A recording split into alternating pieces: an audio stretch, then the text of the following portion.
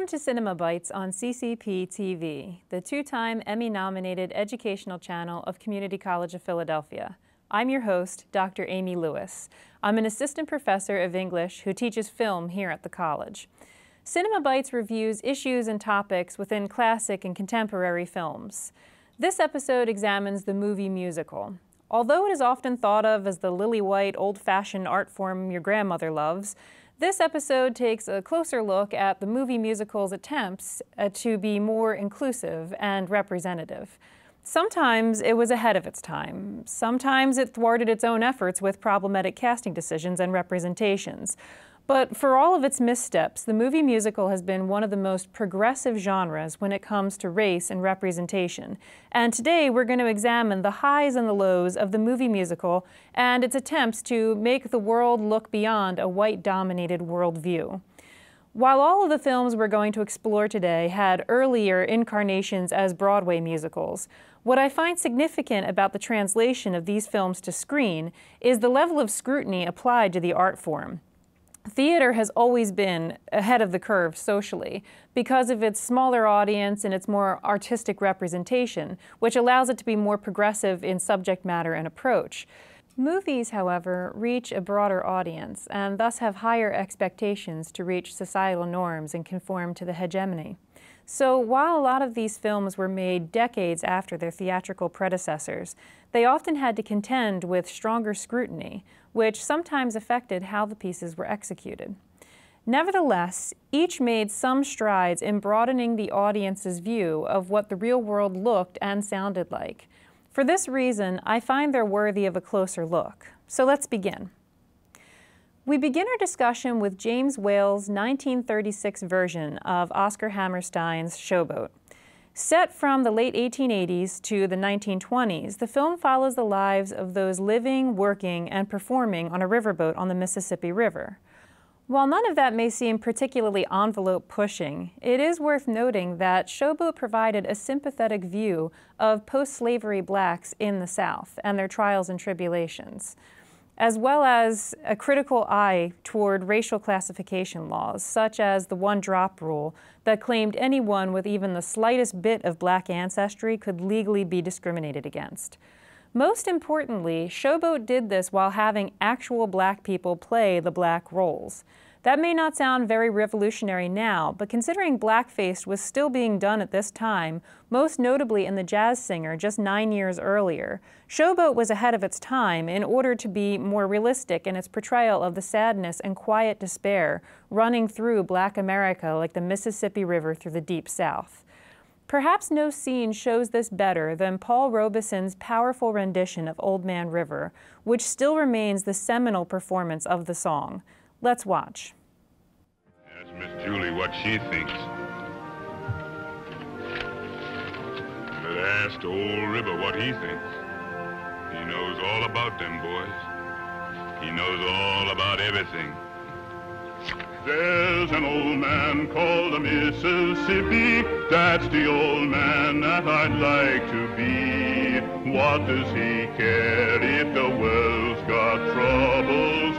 What does he care if the land ain't free?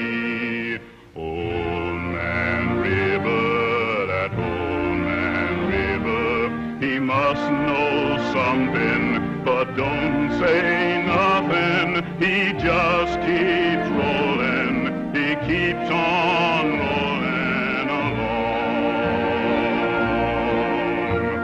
He don't plant potatoes, he don't plant cotton. Them that plants them, he's soon forgotten. But old Man River, he just keeps rolling along. You and me, we sweat and strain, body all aching and racked with pain. Tote that pot, lift that bale, you gets a little drunk and your land's in jail.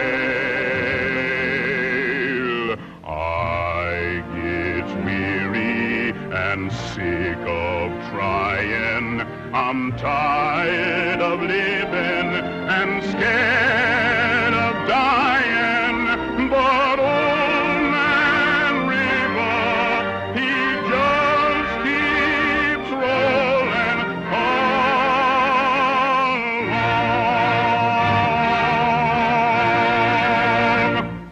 Darkies all wake on the Mississippi, darkies all wake while the white folks play, pulling those boats from the dawn till sunset, getting no rest till the judgment day. Don't look up and don't look down, you don't dare stay the white horse round.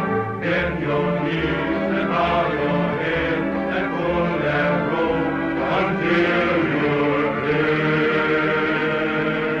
Let me go away from the Mississippi, let me go away from the white man boss. Show me that stream called the River Jordan, that's the old stream that I long to cross. Old man River, that old man River, he must know something, but don't say nothing. He just keeps rolling, he keeps on rolling along. The river forever keeps rolling on. And them that plants 'em, he soon forgotten. But old man River, he just keeps rolling along. The river keeps hearing that song. You and me, we sweat and strain, body all aching and racked with pain.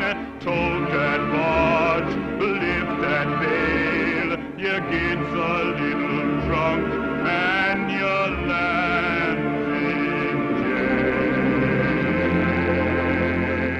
I get weary and sick of flying. I'm tired of living and scared of dying. The old man River, he just keeps rolling along.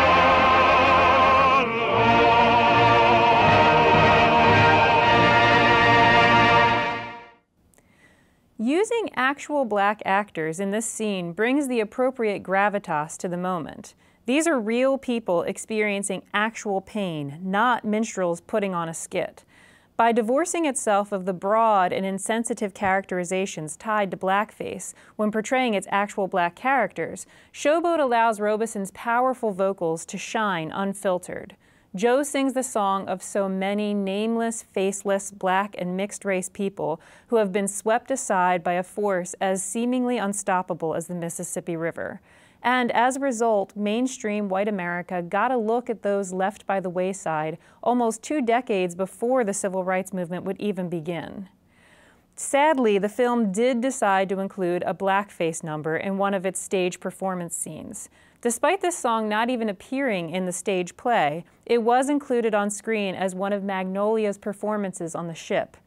It undercuts an otherwise very progressive approach to race relations in the film and is impossible to forgive.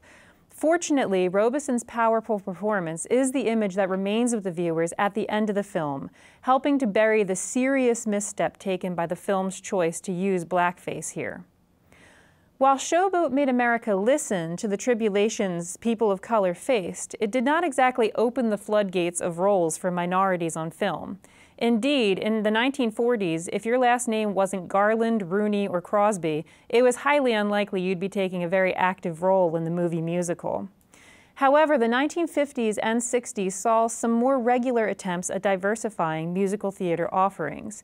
Perhaps no film explored the issue of race on film as openly and powerfully as Joshua Logan's 1958 film production of Rodgers and Hammerstein's musical masterpiece, South Pacific.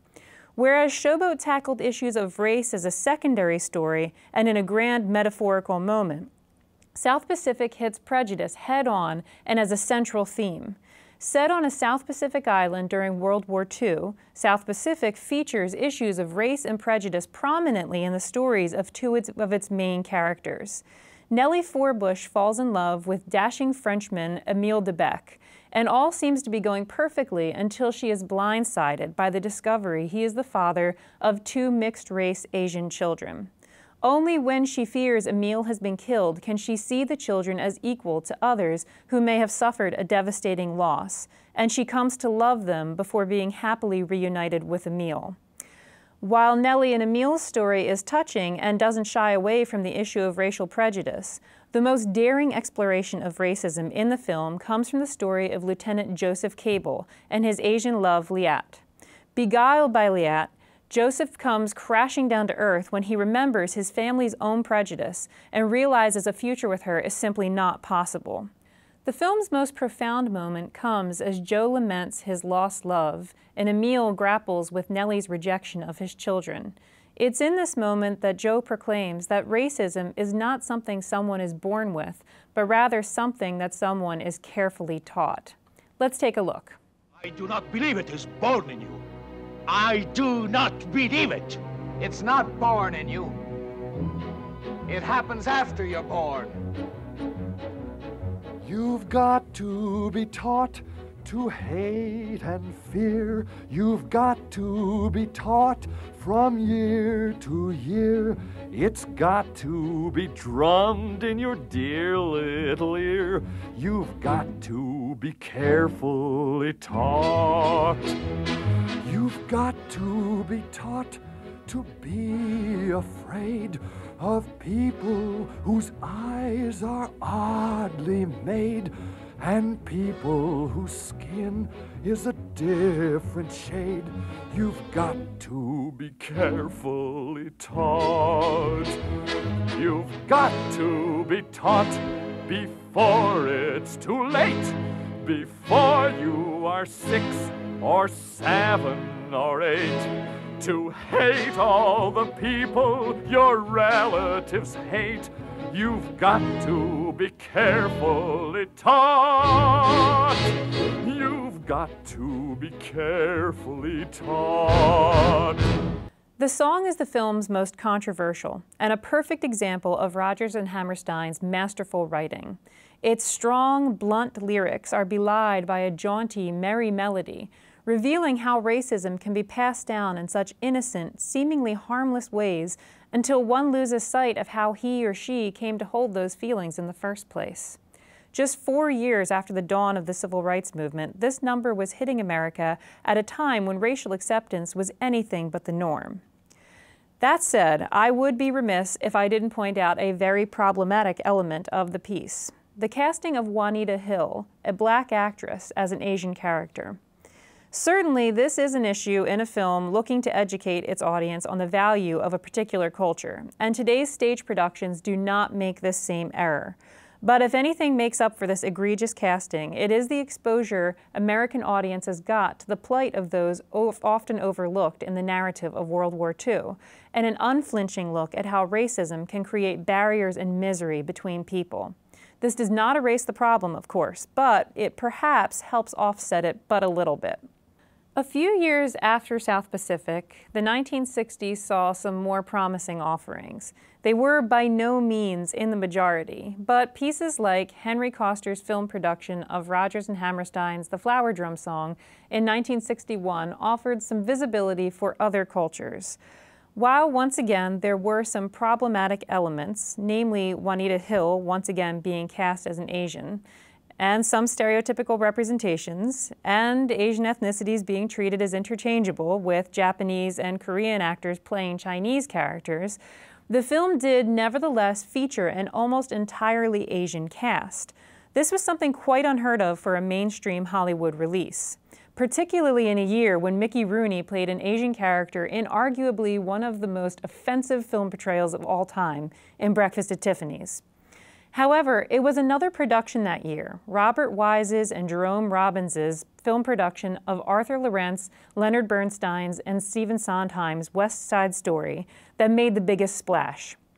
Winning 10 of the 12 Academy Awards for which it was nominated, most notably Best Picture, the film was undoubtedly a hit, and it remains a beloved classic to this day. West Side Story took the much-known tale of Romeo and Juliet and transported it to New York City in the summer of 1957. No longer did the conflict of the story take place between two rival families. This time, the tension builds between two gangs, the White Jets and the Puerto Rican Sharks. As with South Pacific a few years earlier, racism is at the forefront in West Side Story, and the audience is shown how, exactly, America appears to those who don't fit its traditional mold. As the Puerto Rican community faces discrimination at every turn, it grows increasingly disillusioned with the American dream, culminating in the famous number, America. Let's take a look. I like to be in America, okay by me in America, everything free in America. For a small fee in America. Buying on credit is so nice. One look at us and they charge twice. I have my own washing machine. What will you have though to keep clean? Skyscrapers bloom in America, Cadillac zoom in America, industry boom in America. 12 in a room in America. Lots of new housing with more space. Lots of doors slamming in our face. I'll get a terrace apartment. Better get rid of your accent. Life can be bright in America. If you can fight in America. Life is alright in America. If you're all white in America.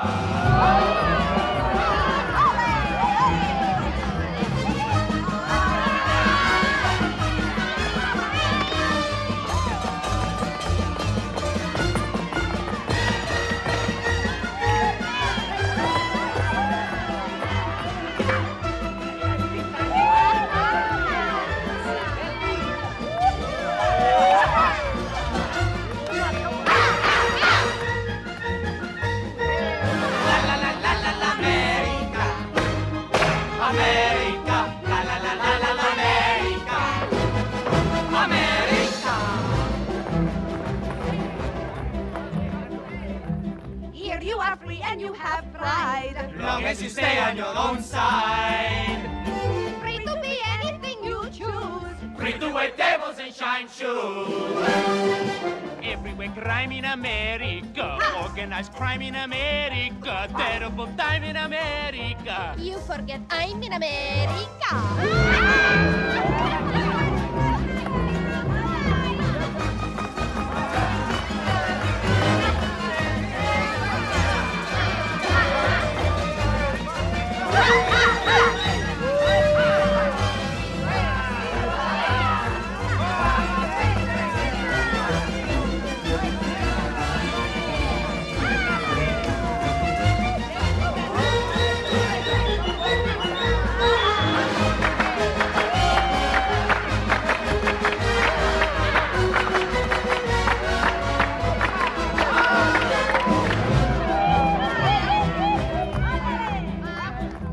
I think I go back to San Juan. I know a boat you can get on. Bye-bye. Everyone there will give big cheers. Everyone there will have moved here.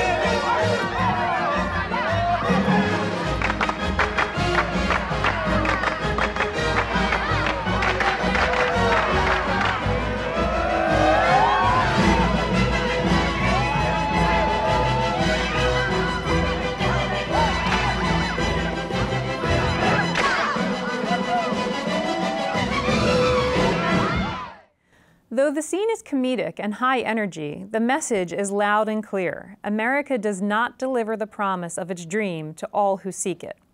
As the men point out the social and economic barriers that limit their every attempt to fit in and move up, white America sits through an uncomfortable but brutally honest account of what those who do not look like us must endure.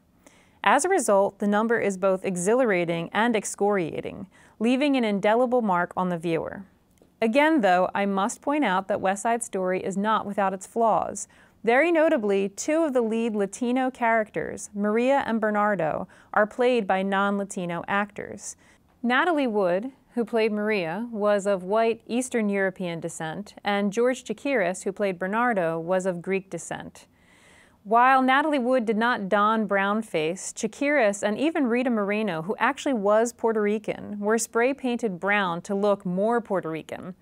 This is upsetting and certainly not to be glossed over.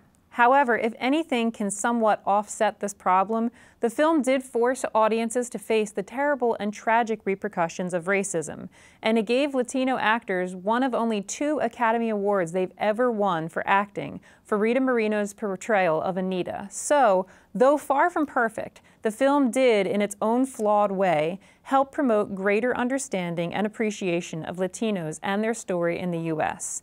It just would have been nicer had more Latinos been able to take part in the telling of this story. Up until this point, the movie musicals I've discussed have looked at the sadder or more challenging elements of race on film. But Sidney Lumet's 1978 film production of The Wiz, a Broadway musical written by Charlie Smalls, Luther Vandross, William F. Brown, and several others, is a twist on The Wizard of Oz told gleefully and touchingly through a black lens. Dorothy and friends are all black in this version of the classic tale, and Kansas is swapped for Harlem. The music, actors, and setting are all more relevant to black culture, and the resulting film is a celebration with Black America powerfully at the forefront. While it was not necessarily uncommon to see black actors on screen in the 1970s, much of the film representation for black actors at the time was concentrated to blaxploitation films like Shaft, which, though popular, were often violent and hypersexualized. The Wiz was a family-friendly fare that boasted a cast of black Hollywood and Motown A-listers, such as Diana Ross, Michael Jackson, and Nipsey Russell. Dorothy makes her coming-of-age journey through an urbanized Oz, and the characters are not relegated to watching life pass them by like an unstoppable river. Now they are easing on down the road and claiming their own destiny. Here's a clip.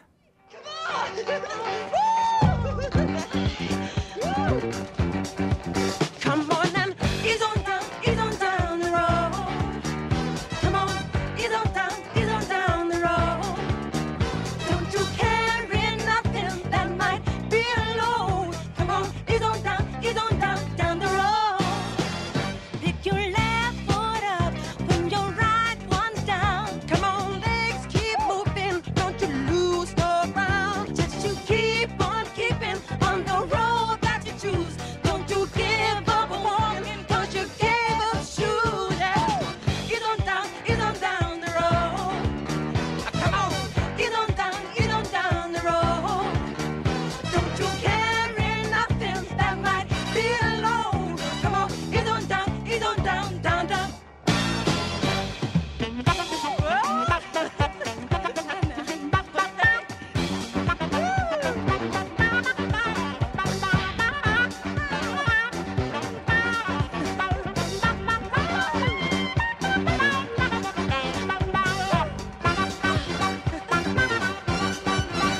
Don't you carry nothing that might be a load. Don't you ease on down the road.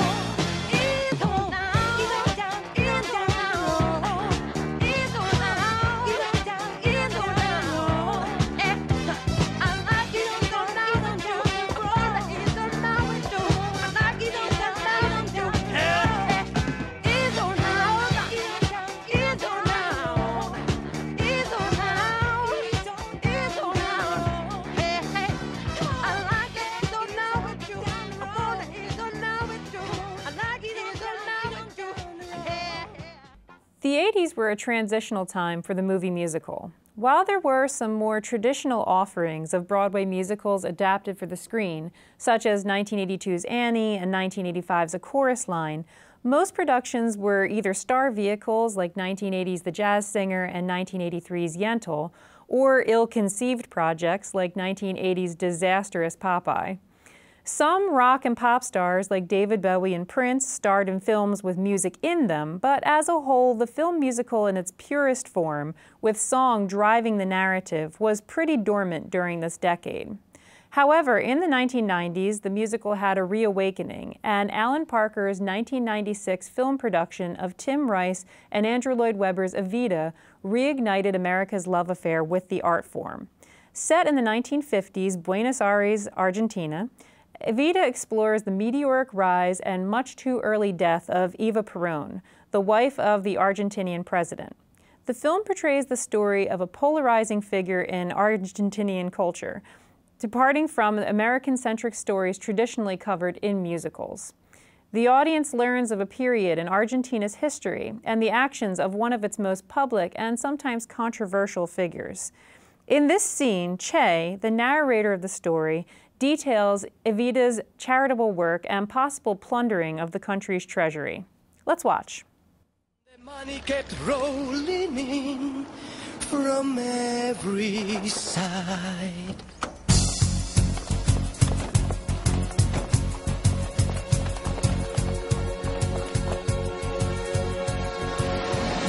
Eva's pretty hands reach out and they reach wide. You may feel it should have been a voluntary cause, but that's not the point, my friends. When the money keeps rolling in, you don't ask how. Think of all the people guaranteed a good time now. Eva's called the hungry to her, open up the doors. Never been a fan like the foundation, never parade.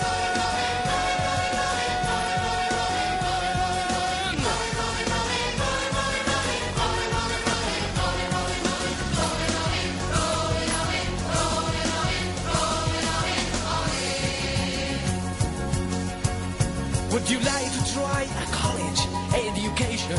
On your landlord's house, take the family on vacation. Eva and her blessed fund can make your dreams come true. Here's all you have to do, my friends. Write your name and your dream on a card, on a pad, on a ticket. Throw it high in the air and shoot Our Lady Picket. She will change your way of life for a week or even two. Name me anyone who cares as much as Eva Perón.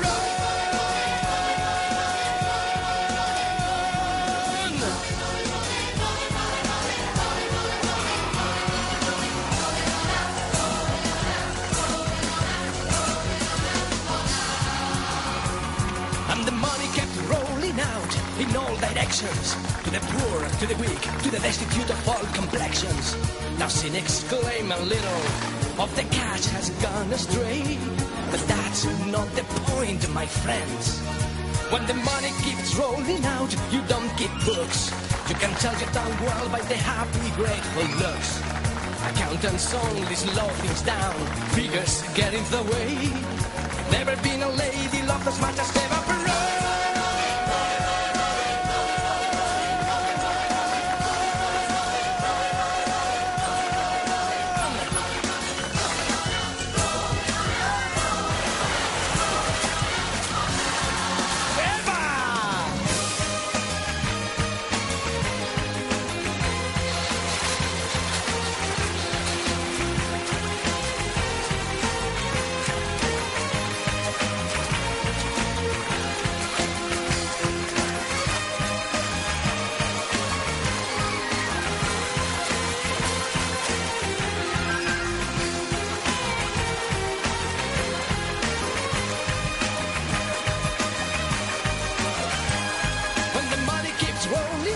You don't keep books. You can tell you've done well by the happy, grateful looks. Accountants only slow things down, figures get in the way. Never been a lady loved as much as Eva Perón.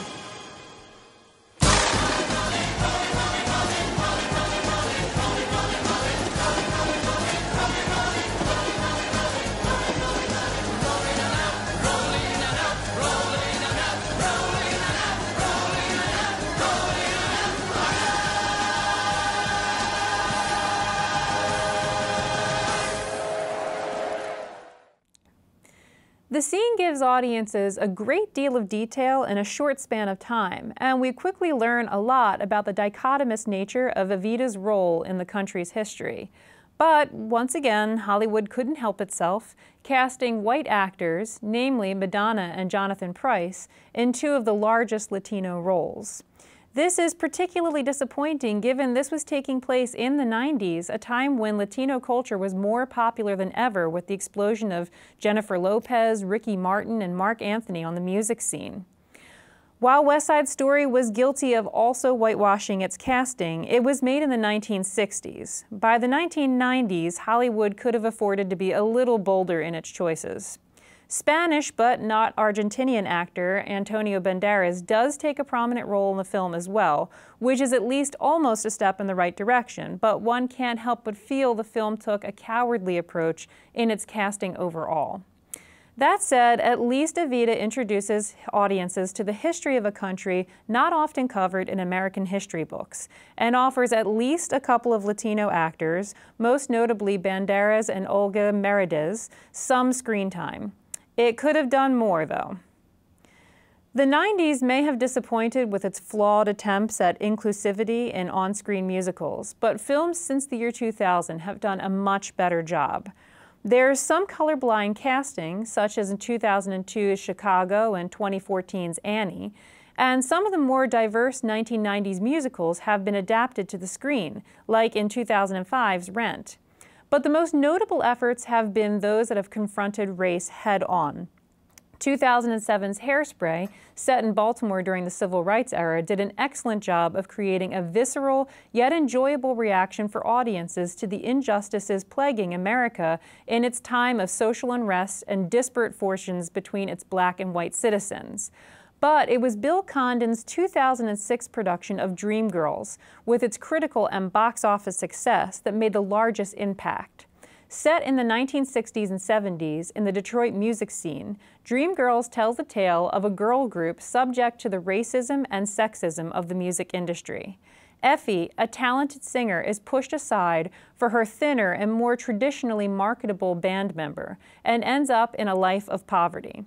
Meanwhile, other black artists are either robbed of their music so white acts can put out more mainstream versions while the original black versions get buried into obscurity, or they're asked to alter their sounds in ways that will better register with white audiences.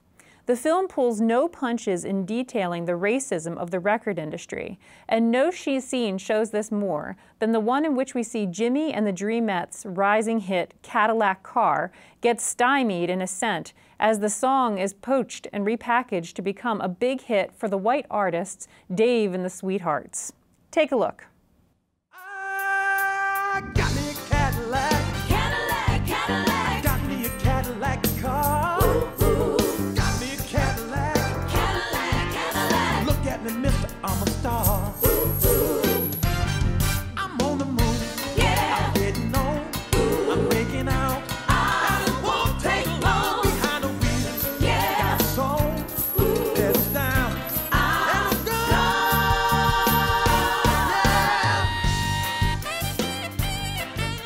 We've got that coming up in the next hour, but for now, let me get a hold of you here.